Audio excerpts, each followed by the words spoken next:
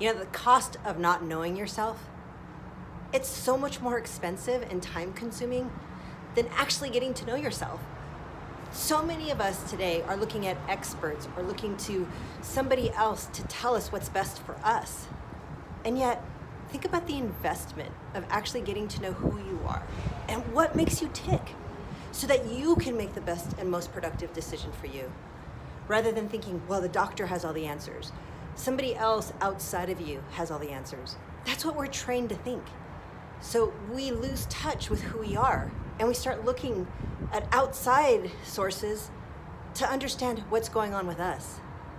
So at what point are you going to invest some time to get to know what's best for you so you can trust your knowing instead of somebody who has no idea what it's like to live in your skin?